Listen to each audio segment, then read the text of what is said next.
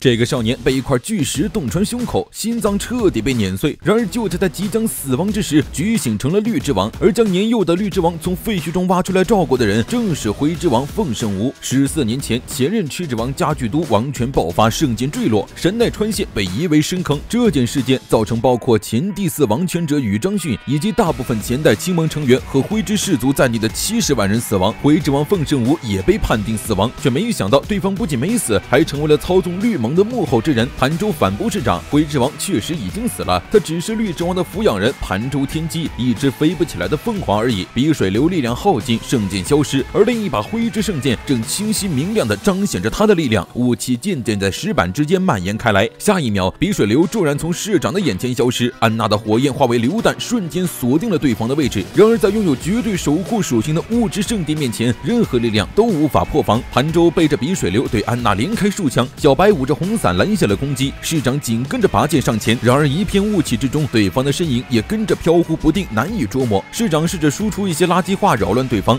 曾经的灰之王是受到许多普通人敬仰的高尚王者，他率领的灰之氏族全盛时期不逊于皇君王非石院的强大组织。14年前，为了阻止赤之王的圣剑坠落，灰之王率领氏族成员前往战场，却没能阻止惨剧发生，灰之氏族全灭。过去的灰之王也随着70万人死去，但既然已经决定躲起来，又为什么要和比水流同流合污？再次出现在明面上。要知道，一旦比水流提出的世界变成了现实，社会就会陷入混乱，这毫无疑问会出现许多死伤者。支持这种暴行，完全不像是那位想要拯救人类、创建理想乐园的王会做的事。盘州的子弹不断从雾气中袭向市场，安娜从这冰冷的雾气中感受到了盘州浓重的绝望。灰之王虽然是个厌恶争端的和平主义者，可是一旦需要战斗，便能展现出同代青之王和赤之王不相上下的力量。经过加巨都事件后，他明白了一个道理：王没有创建乐园的能力。当年赤之王圣剑坠落，数十万人就这样失去了生命。如果每个人都拥有力量，他们就能使用自己的力量进行抗争，而不是束手无策的选择死亡。刘想要的就是这样的世界。空中传来直升机的声音，几条丝线紧跟着垂下，打的居然是空中争夺的主意。市长疲于应付盘州，已经累得气喘吁吁了。他对对方的说法持完全反对态度。人类突然得到与自身不相符的力量，只会为了炫耀力量而互相残害，最终导致世界混乱。社会需要秩序和管理秩序的人，拥有理性和秩序的世界才是理想的世界。只能说不愧是代表着秩序的青之王，凭借自己的信念就要创造理想的世界，说明他不过是没受过挫折的毛头小子。盘州手持枪托重击市长小腹，理想越崇高，受到的挫折就越大，万事得过且过最好。市长奋力挥出一剑，驱散了周围的雾气，然而等待着他的却是盘州的最后一击。最后一颗子弹裹挟着灰之王的力量朝着市长射出，市长勉强持剑抵挡，然而只听一声脆响，天狼星彻底断成了2截，青之圣剑也随之剧烈波动着，楼顶传来爆炸，子和5条开着直升机带走了石板，扬长而去。灰之王的雾气阻断了雷达探测，无法进行追踪。这场3盟联合的石板保卫战最终还是以失败告终。谁能想到对方的手里居然有灰之王这样的鬼牌？这样的情况就连小白都束手无策。黄金之王为此奋不顾身半个世纪以上。在黄金之王死后，市长继续压制的石板之力解放到全世界也不过是时间问题。虽然知道事情不能就这么结束，但作战的失败还是影响了双盟成员的士气。福建更是直接走到八田面前发起嘲讽，他原本就对双盟合作这件事心生不满，演了一出荒唐的友情戏后依旧失败，真是够难看的。此时的八田还没有意识到问题的严重性，说到底不都是因为青之王没有打败灰之王才成了现在的样子。没想到福建居然承认了，转头去责怪负伤包扎的市长，怪市长和小白光顾着石板的争夺，没能防患于未然，丝毫没有察觉到灰之王的存在，本就是他身为王的疏忽，而且还因为一次的战败就当场自闭，连青盟今后的行动指令都不愿意下达。福建和市长大吵了一架，黄金之王去世，眼中钉就此拔除，今后的世界可以任你为所欲为的时候，却发现了最棘手的灰之王还活着，也难怪会失落一蹶不振。如果市长再这样下去，他就撂挑子不干了。市长也正在气头上，当场让福建滚，他原本不就是叛徒吗？只要一不顺心就马上离开，从不真心跟随任何一个王，却无法逃脱石板的掌控，不过是个坐井观天的小人物，杀人诛心也不过如此。福建刀一插，衣服一扔，转身就走，还真就不伺候你了。从此之后，福建就失去了联系，市里也找不到人，给初音打电话问福建有没有回赤盟，就被告知没有。现在青盟内部忙得不可开交，而让市里操碎了心的福建转头打开了绿盟密林的网页 Sector 4总部监牢。在安娜绑架事件中被捕的绿盟优级成员忍者小姐姐平板正在试图用叉子越狱。绿盟中真正拥有异能的只有 G 级干部，其他的成员不过是通过网络向绿之王借的能力，也就是绿之王终商转能力的道具。不过平板不在乎，与其说是成员，倒不如说绿之王是他的雇主。他不为积攒点数成为积极成员，只是为了赚钱而已。福建找到了平板，将其从狱中释放。他以觉醒背叛师长转投绿盟，整个世界全员进化觉醒异能，社会将会变成什么样？自鼻水流抢走石板已经过了1个月，无人压制的石板能力爆发，大量异能者就此产生，使社会陷入一片混乱。鼻水流借此给绿盟成员下发了不少任务，借此捕捉和招揽新出现的异能者，监视并牵制其他种族。平板的回归自然也引起了他的注意。之前预祝塔任务失败，他失去了不少点数，但在最近1个月中又赚了不少，并重新回到了优级。而福建也在这1个月中赚取了足足9万点数来到优级，只要再完成一次任务就能晋级G级。被福建打破最快升职记录的5条非常不爽，抱着镰刀跳窗出去收割点数了。如今治安情况越来越恶化，现在的石板已经不再局限于氏族成员，开始向普通人赋予异能。小白也在加班加点的制定对策，并准备启动共振音锤计划，通过以特殊状态展开的圣地，令石板的威斯曼相位产生不可逆的改变。这是他姐姐曾经提出过的实验法。盛装的出云和势力伪装成夫妻，参加了由绿盟举办的宴会，各国政府的高官以及财政部官员、社会名流，甚至现任总理全都在场。玉烧神子主持了这场无比高调的发布会。石板中所蕴含的强大力量，自然会被社会各界所觊觎。绿盟的系统被很多机构引入使用，势力通过色诱从绿盟保镖手中搞到了宴会参加者的名单。然而还没来得及离开，他们就被绿盟发现了。夫妻双打之下，总算来到了地下2层。出云正打算将情报发出去，一把飞刀从暗处飞来，将出云的手机来了一个对穿。紧急任务完成，福建等级提升，正式成为G级成员。对于福建的突然背叛，两人都有些懵。出云首先反应过来，孩子不听话，打一顿就好了，解释等到了医院再说。然而出云的攻击位置，平板就已经穿墙救走了福建。不可置信的势力想要追上去，然而绿盟的成员已经追过来，他们必须要撤退了。成为G级成员之后，福建理所当然的被子带到了他们的秘密基地。市中心的地下有着非常深的地下通道，不仅与市内100多处出口相连，还连接着主要的地铁和大厦地下等区域。顺带一提，福建之所以能升级这么快，不仅仅是因为能力超群，他还以私人名义雇佣了平板，用钱和对方换取点数，法无禁止皆可为，这就是氪金玩家的快乐。福建成功进入秘密基地，见到绿之王，同时他背叛的消息也传到了赤青双盟。8天恨铁不成钢，接连的2次背叛，福建到底是在想什么？市长倒是冷静得多，为了填补福建的空缺，他将前任青之王副手单条调来了身边。见到市长的第一面，单条瞬间拔刀，将市长脖颈飞舞的黄蜂切成2半，动作快到连市里拔刀的时间都没有。福建的加入受到了除5条内的成员热情欢迎，家里蹲盘州还特地给他出门买了寿司庆祝。就是这简陋的居住条件，属实把一直住的牛郎团的福建给惊到了。而且他也没有和几人搞好关系的打算。如果这是一场游戏，他只是想知道分数的尽头是什么，无论什么样的任务他都能完成，这可比处理人际关系简单多了。镜头逐渐拉远，深邃的地下，一只房子模型面前，德累斯顿石板被安放在地底深处。就是说，你们这房子是不是太简陋了点？家徒3壁还缺顶，存在的意义是为了好搭戏吗？